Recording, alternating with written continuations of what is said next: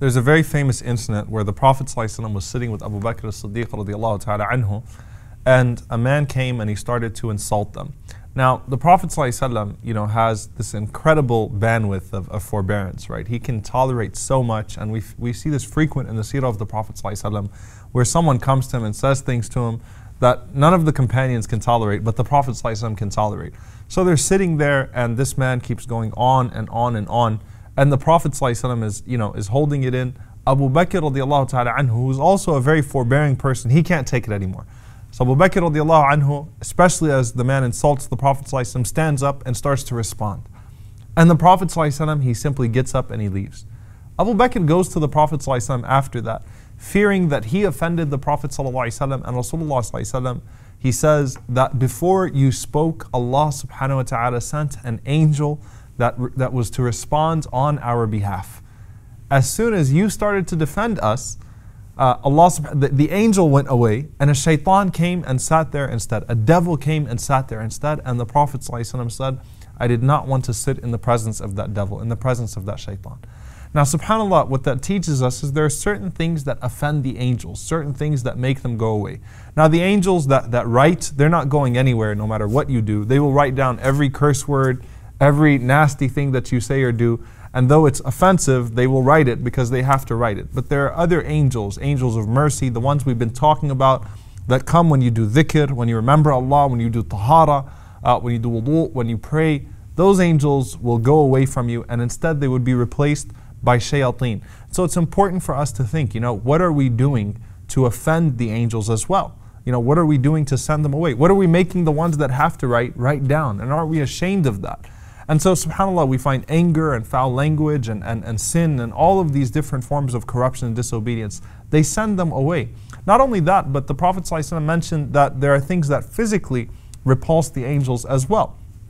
And particularly, the Prophet ﷺ taught us not to eat garlic or onion before we come to the masjid. One of the biggest lost sunnahs of the masjid is good breath, using the siwak before the prayer, brushing your teeth before the prayer, having good breath, right?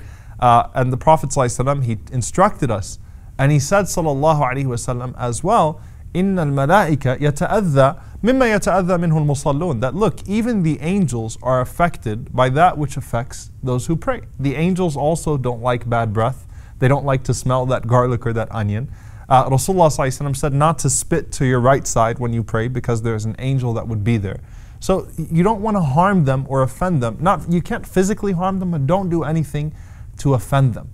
Now, even on the spiritual side of this all, there's a very beautiful statement that's attributed to Sufyan al-Thawri, rahimahullah ta'ala, that he was asked, how do the angels know that a person intends a good or an evil deed? Because obviously there are certain things that Allah subhanahu wa ta'ala alone has access to. So how do they know when a person intends good or evil? And you know what he said? He said when someone intends to do good, Allah subhanahu wa ta'ala causes a sense of musk to start coming from him that only the angels can smell. And when a person intends evil, that person starts to smell bad. And the angels smell that, and so the angels already kind of have an indication based upon that smell what you're about to do. And there's a very famous statement from one of the tabi'een who said that if sins had a smell, then you wouldn't want to sit next to me. SubhanAllah, to the angels, it could be that they literally have that smell. Then you have a narration that I hesitate, I don't mention this when I teach the story of Jibreel anymore because it opens up a can of worms. And any of you who have taken that class, you know that I'm already, very, very limited by my time. And by even saying that narration, I open up so much and just people get confused for the rest of the night. It's a very famous hadith that Jibreel alayhi salam did not enter the house of the Prophet ﷺ because the Prophet ﷺ had a sculpture and he had a dog that was under the bed of Aisha radiallahu anha or belonged to Al-Hasan or Al-Hussein radiallahu anhuma or so on and so forth. And Jibreel alayhi salam said that look, the angels do not enter a house that has dogs or suwar, pictures, drawings, sculptures, so on and so forth. Now, that hadith raises many, many issues for us, right? Number one, look, if there is any house that the angels would enter despite something that they usually don't enter, it would have been the house of the Prophet ﷺ. So even the house of the Prophet ﷺ was not entered by Jibreel alayhi salam in that situation. Number two, I mean, are we a dog-hating religion, right? Absolutely not. Okay, in fact, we know the hadith of a woman that entered into paradise because she gave water to a thirsty dog.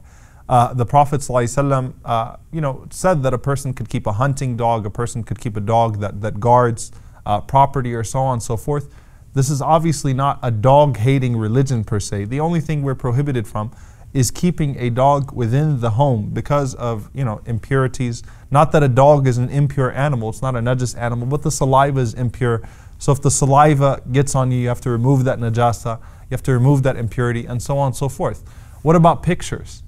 Pictures, suwar, obviously in that time, there was no such thing as photography. It refers to sculptures and drawings and things of that sort. That's what taswir actually meant at that time. Now, obviously, if you're keeping pictures or taswir, drawings or so on and so forth of living beings at a high place or in a place that it commands some form of respect, that's what the prohibition includes. So the prohibition won't include like a photo album or something that's on the carpet or kids' dolls or toys and things of that sort. It's referring to pictures that are held in honor. So either they're drawn, right, or they're sculpted, or even photography, if it's put in that same place, then it would take the same ruling. Now also, is it that the angels are forbidden, altogether from entering? Does that mean that if I don't want my angels to write down something I'm about to do, I'm going to put up a picture so that way the angels that write will leave? No, those angels are staying. This is clearly referring to Malaikatul Rahmah, the angels of mercy. Those are the ones that would not enter. And subhanAllah, I looked for an explanation on the dogs, and subhanAllah, you find many different explanations. And this is just something obviously that you say Allah and His Messenger ﷺ know best. So, whether it's the explanation that some dogs might have jinn inside of them, might have possession, and that's why the angels could not be there, just as they would not sit in the presence of shayateen. It could be that. It could be the najasa factor, the impurity of the saliva. It could be that the angels obviously occupy a very high space, and so that would be beneath them. Allah knows best. We don't delve into that.